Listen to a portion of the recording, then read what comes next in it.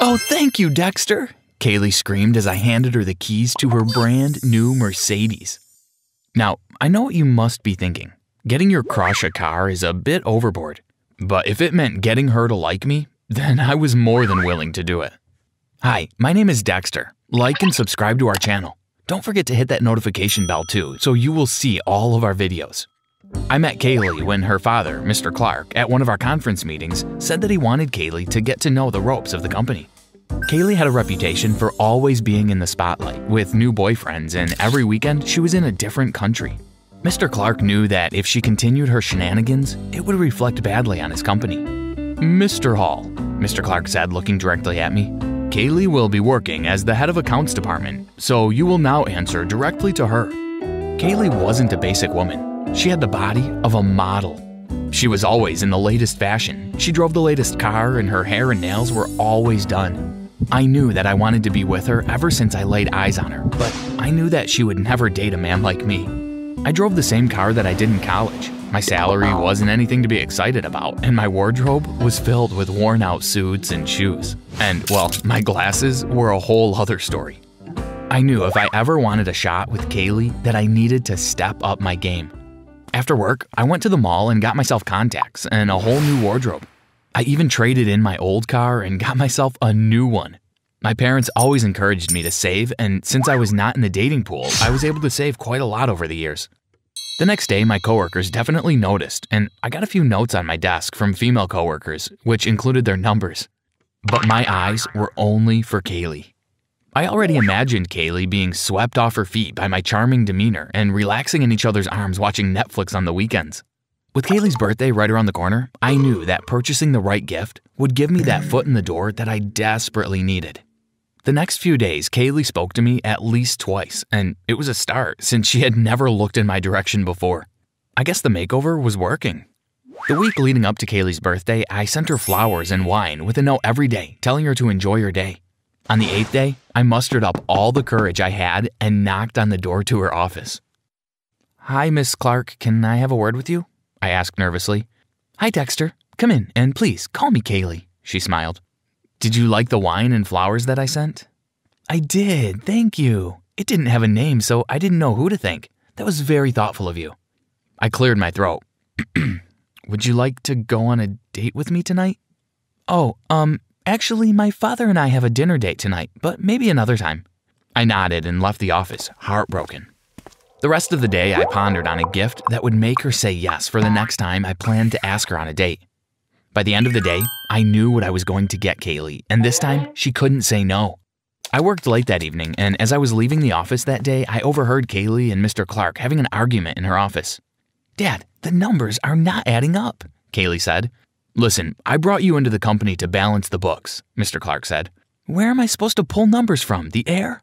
What are you hiding, Dad? You need to come clean," Kaylie said, putting her hands on her hips. I slid into one of the cubicles close by and ducked under the desk when I saw Mr. Clarke walk towards the door. I heard the door click, so I knew he pushed it in. I snuck out of the office, not giving much thought to what had just transpired. My only thoughts were to win Kaylie over. I emptied my savings and purchased her gift, which I presented to her on her birthday. I knocked on her door and entered. "Good morning, Kaylie. Happy birthday," I said as I walked in with a cupcake and a candle. Kaylie laughed. "Why, thank you, Dexter." "Go ahead, make a wish." I watched as Kaylie closed her eyes and blew out the candle. "I have something else for you, but it's outside," I said as I placed the cupcake on her desk. "Why is it outside?" "Trust me, you will love it. Just follow me," I smiled at her. Without another word, Kaylie followed me out of the building. There was a black Mercedes with a red bow around it. "That is for you," I said as I pointed to the car. "Oh, thank you, Dexter," Kaylie screamed as I handed her the keys to her brand new Mercedes. "I made reservations for us tonight. Shall I pick you up at 7 p.m.? She looked at me, puzzled. "I'm sorry, but I already have plans for tonight." I was even more heartbroken. How could she have refused my offer even after I had bought her a car? I watched as she hopped into the car and drove away. I decided to go to the restaurant anyway since I already paid for the reservation. My cousin, who worked at the restaurant, helped me get the reservation since getting reservations on short notice were impossible to come by. During dinner, I saw Kaylie walk in with Michael McGuire, who was our company's biggest rival. My father always said when an opportunity presents itself that you should make the most of it, so that's what I did. If Kaylie didn't want to go on a date with me willingly, then maybe she just needed the right incentive. I knew that once she went on a date with me, that she would see what a great guy I was. I took out my phone and snapped a few photos and videos of Michael and Kaylie. After dinner, I left and I couldn't wait to get to the office the next day. As soon as I saw Kaylie walk into her office the next day, I followed her. This time, I didn't even knock. I just walked in like I owned the office. "Dexter, can I help you?" Kaylie asked, looking at me somewhat annoyed by my intrusion. "I would like to take you on a date tonight, and before you say no, let me show you something that will help with your response," I said as I passed Kaylie my phone. I watched as fear filled her eyes. I continued, "Now, before you try to smash my phone, I've already emailed this to myself and I have a few copies. And, well, there are the cameras in the office," I said, pointing to the camera in the corner of her office. "You wouldn't want Daddy wondering why you're smashing an employee's phone now, do you?" "Where do you want to have this date?" she asked coldly. I told her to meet me at the same restaurant from the night before, since I already gave my cousin the heads up that I would need seating for two. She agreed to meet me there, and I reminded her that if she didn't, I would sell the videos and pictures to the highest buyer. I waited 30 minutes before Kaylie showed up, and when she did, she showed up with a briefcase. She sat down and looked me square in the eyes. "You may think that your little tactic at the office was funny. This briefcase is for you. It contains $100,000. If you ever contact me or come close to me again, you will regret it," she snarled. Then she got up and walked out of the restaurant. As I drove home with the briefcase on the passenger seat, I was happy that I got back the money that I spent on Kaylie. I had just gotten out of the shower when I heard knocking on my front door. It was the police. When I opened the door, Detective Sanchez, as he introduced himself, ordered his men to search my apartment. He showed me statements where I took sums of money from the company's account, all of which added up to $100,000. "We almost didn't catch on because the sums were so small, but we got an anonymous call yesterday that helped to clear everything up," Detective Sanchez said. "I have no idea what you're talking about," I fumbled as I looked through the statements. Just then, one of the police officers brought out the briefcase. "Take a look at this, Detective," the officer said as he opened the briefcase. "So you don't know anything about this either?" Detective Sanchez asked.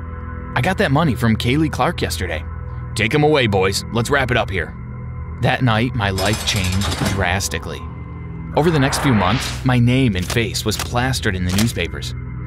I lost my job, had to move back in with my parents because I couldn't afford to pay rent and pay lawyer fees with the rest of my savings. I also had to pay my own bail because my parents refused to help me financially. They said that I got myself into this mess and I needed to get myself out. They also said that I was lucky that they even opened their doors for me. I knew that Kaylie was the one behind my demise, and if she thought I was about to let her ruin my life, boy, was she wrong. A few nights a week, I went to Kaylie's place with a camera to see if I could even the score. There was a large tree overlooking her house that easily concealed me at night. I finally got my big break when Michael showed up at Kaylie's place. I took pictures and video evidence. Next, I called my cousin and asked if he could get the footage from the restaurant the night Kaylie met me at the restaurant. It took my cousin a few days, but he got the footage for me. I decided that desperate times called for desperate measures. I made contact with Mr. Clarke and I told him everything, and I sent the videos and the pictures to him as requested. "I want all charges dropped, or I will be going to the press about this information and the fact that your daughter is trying to blackmail me. I don't think that is the image that you would like for your company, is it, Mr. Clarke?" Mr. Clarke agreed, and he said he would get in contact with me when all the charges had been dropped. A few days later, I had a few job interviews, and when I got to my parents' house, my father refused to open the door for me. "Come on, Dad," I pleaded. "Open the door. What's this about?" "You are no longer welcome here," he said as I heard the door lock. I sat on the porch for hours wondering why the change of heart from my parents. A few hours later, I heard the door unlock and my mother walked out with a bag of food. "Did you do it?" she asked, looking into my eyes, searching for the truth. "Do what, Mom?" My mom handed me her phone. "There's a video in there that you need to see. I'm sorry, Dexter." She kissed me on the cheek and I could see her eyes beginning to fill with tears. She went back inside and I heard her lock the door behind her. I sat on the porch and looked through the phone and found the video that my mother was talking about. I gasped. The video showed a man wrapping a body in a rug. When the man looked into the security camera, it was me. I passed my hand through my hair. Someone was framing me. "This is not happening, this is not happening," I repeated to myself. The other video on the phone was a news clip. The reporter said, Word just in that Kaylie Clarke has been murdered. The suspect is Dexter Hall. We are told that Dexter Hall is armed and dangerous. Mr. Clarke was on the news and was being interviewed too.